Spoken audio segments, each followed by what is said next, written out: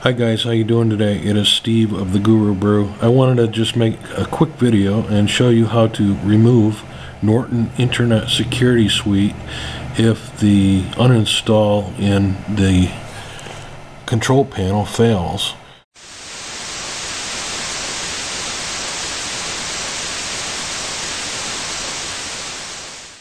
This is a Vista machine, but this can happen with an XP, Windows 7. And you come into the uninstall portion of the control panel, and you would like to uninstall Norton, so you click it like this, and then you come up here and you click this button to uninstall it. It asks for permission, you continue, and either you get an error message or just nothing happens, which is in my case, just nothing is happening. And you can't get rid of the Norton, and it resides in your programs. And you know, if you want to install another security product, you first have to remove all traces of all others, because most computers do not like to share computers when it comes to antivirus software solutions. So it's imperative that you get old traces off the machine. What's happened in this case is the Norton uninstall portion of the program has been damaged, and you're going to need to download a tool off the internet to go ahead and get rid of this for good. So we're trying to remove Norton Internet Security, and I will take you to another computer and we'll download a little tool off the Norton site, and I'll show you how to save it to a flash drive, and then ultimately put it in this machine and remove that Norton for good. So let's go over to the other machine now, and I'll show you where to download that from. To get to the page that I'm at now, just go to Google and type in Norton Removal Tool and look for the Norton .com website within the listings, and you will find this tool. I'll try to remember to put a link to it in the description, as the video description, that is. So once you're on this Norton site, you'll find this page, and you come on down and it'll ask you what type of Norton product you have, and the one that we're concerned with is the Norton Security Suite, or antivirus. And you know, I think both of these would work, but try to get as close as you can. I'm going to go ahead and pick this one, and it will give you instructions how to download it. And so you just want to click this link after you find it. Now if you have a Macintosh, you're going to want to use this one. This one's for the PC, so you're just going to have to read this page and get the right one. So I'm going to go ahead and download the removal tool here, and then I'm going to save it, and I'm going to save it to a flash drive. And if you don't know how to use a flash drive, look back through my videos and I describe how to use a flash drive. But anyway, I'm going to go ahead and I plug this flash drive into my computer, and I'm going to go ahead and save to it. So I'm going to go ahead and navigate to my flash drive, which is this removable, and it's going to just save it as Norton Removal Tool.exe. I'm going to go ahead and save that, and it's a pretty small file, so I have the file now on the flash drive, so I can go ahead and remove the flash drive. And let's go ahead and take this flash drive back over to the computer that needs Norton removed, and we'll finish up.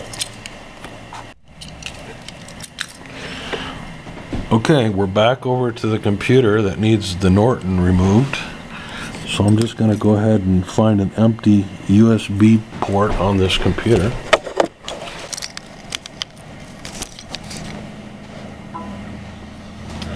And it's going to go ahead and pop up here for me. I'm going to go ahead and close this stuff up here.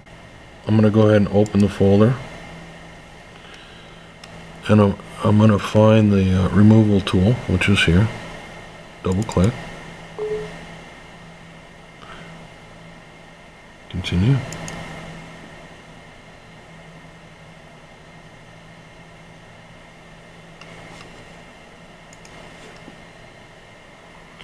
And you can see the vast list that this tool will work on. So let's go ahead and continue. Next. Accept the licensing agreement. Next. And you have to type in this code. Oh, I got a wrong match. Let me try it again. V, see they gave me a different one. H, U, P. That's what I see anyway. Next. Okay, good. I'm ready to go. Let's hit the next button. It says it will take a few minutes. And once I've started the process, I can't stop. So let's go for it. So you can see it's working pretty quickly. So this is a well-known problem that sometimes the antivirus Norton gets stuck and it can't be removed easily without this tool. And it is not a good idea, like I said at the beginning of this video, to have traces of old antivirus solutions on your computer on top of newer working versions. When you add an antivirus solution, you should remove all traces of any others before doing so.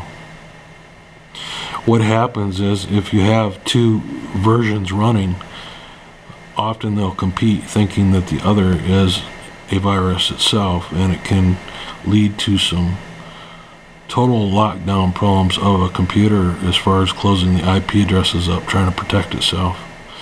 Okay, this is going to take a few minutes, I can tell, so I'll be back when it's done, or when something happens anyway. Alright, well, the Norton Removal Tool is now finished. It only took a few minutes, it wasn't too bad. And the last step is to go ahead and remove your thumb drive, your flash drive, and then go ahead and restart the machine by pressing the restart button here. And when it comes back up, we'll see if it's gone. So hang out for that. I'll be back in a minute. Alright, well, the machine is now restarted, so I just want to go ahead and make sure that that Norton antivirus is gone. So I'm going to go back into my control panel and go under programs, uninstall a program, and just look down through the list and see if it's gone. And we're looking for the word Norton. So it's still filling up, so yep, Norton's all gone. Let's look under their programs. All programs. Just look for the ends. HIJKLM. Look, no more Norton. Okay, well, that's it. If you like Norton or not, it really doesn't matter. If you have to uninstall it to upgrade or put something else on, you have to remove it first. So this is how you do it. So thanks for watching. I hope you got some use out of this video, and we'll see you next time. Bye for now. Hey guys, this is Steve. Thanks for watching. Hey, don't forget to subscribe if you like this video, and be sure to rate and comment. See ya.